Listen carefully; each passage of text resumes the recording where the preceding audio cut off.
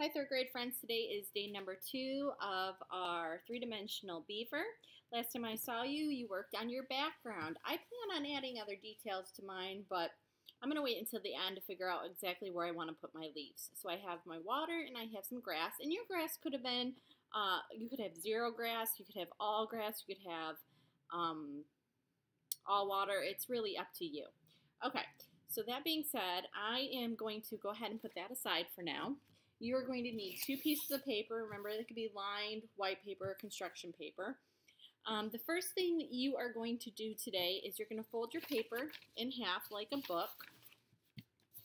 You're going to get your scissors, and you are going to go ahead and cut on the line. All right. What we're going to do first is we are going to make the shape of our beaver face, and then we're going to make the beaver's tail. Sorry. Okay, so get a pencil. I'm using marker so you can see what I'm doing. You're going to use a pencil. I'm starting at the top of my paper. Let me adjust the camera a little bit.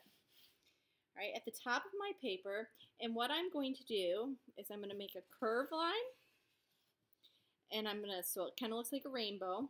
I'm going to narrow it down, come down, and stop. Come down and stop.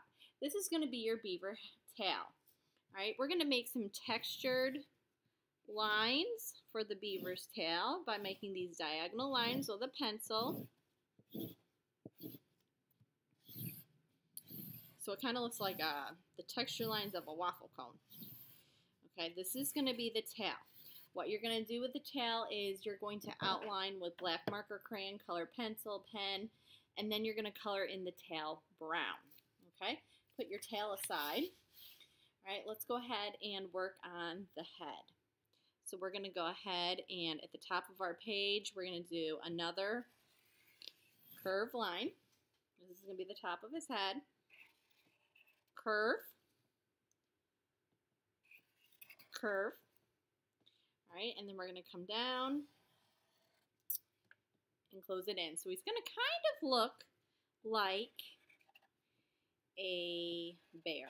And we're going to make these cute little eyes. And if you don't want your eyes to be closed like this, you can do your emoji eyes, you do eyes open, whatever you think looks nice. That's the great thing about being an artist. I want you to think of your own ideas, okay? Okay, we're going to leave his mouth be because later on we're going to make that look 3D. All right, while we have this extra paper at the bottom, let's go ahead and make his feet, and it's however you can fit the space in. I'm going to go ahead and go 1, 2, 3, and around. 1, 2, 3, and around. All right. So I have those. Same thing. You're going to trace these with black marker, crayon, colored pencil, pen, and then you're going to color these in brown also. You can have fun, and you could do a two-tone, dark brown and light brown if you wanted. All right, so those are those, or that's that. All right, and then the last thing you're going to do is you're going to get your second piece of paper, fold it in half like a book, open it up, use your scissors, and this piece later on is going to be your log. So for your log, you're going to use your pencil and you're going to have fun making texture lines to make the wood look more realistic. So to do that, all I'm doing is spiral around, and you can do as many as you want. All right, you're going to go over these with either a dark brown crayon, a black marker, black crayon, black pen, and you'll color this in brown.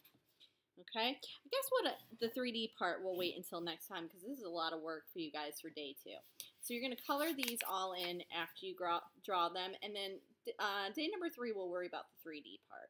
All right, bye friends. Keep up the good work.